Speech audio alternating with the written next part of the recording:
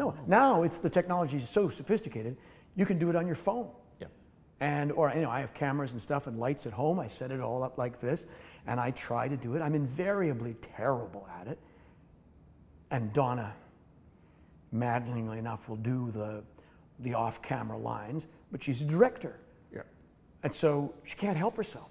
I often have to say to her, okay, look, just read the lines. Don't look at me.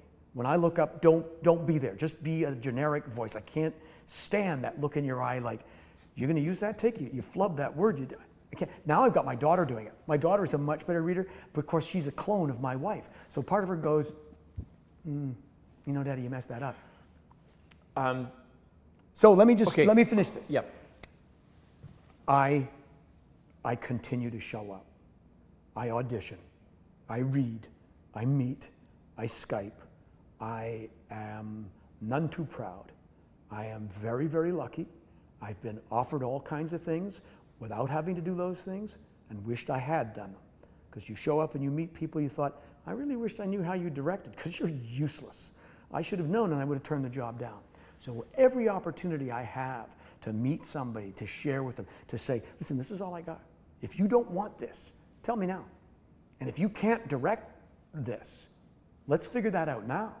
Not when we arrive in Hungary or Hawaii and think, there's a lot of money riding on this now. It's too late to make mistakes. So I am very pleased about my willingness.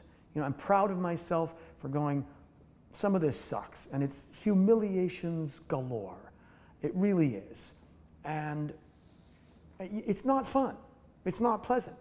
There are horseradish enemas, and then there's doing this stuff. One of them is more fun. You've done a horseradish enema? Very sprightly stuff. Wakes you up, too. You know what I'm saying. You know, it's an experience that I don't wish on anybody, but if you want to be an actor, these are some of the hurdles you really should go through.